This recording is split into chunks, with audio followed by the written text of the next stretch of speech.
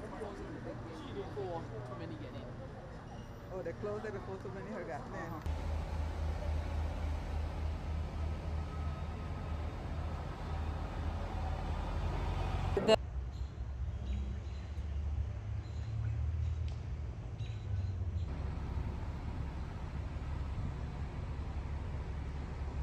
The students decided to voluntarily remove the encampment because, according to their statement, they got what they wanted.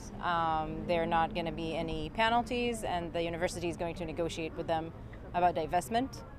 This is also according to the message that we got from President this morning. For the Israeli and Jewish community on campus, this is like a slap in the face because we've been nothing but respectful and tried to raise our voices and let people understand that this is way more complicated and complex than what these students have been showing for the past 7 months and specifically for the past few weeks while being in the encampment.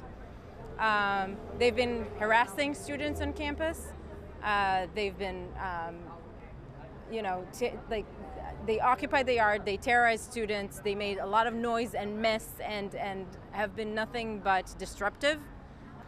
The media is back where the cop is. Tell us about the protest. His family is over. Crossing this.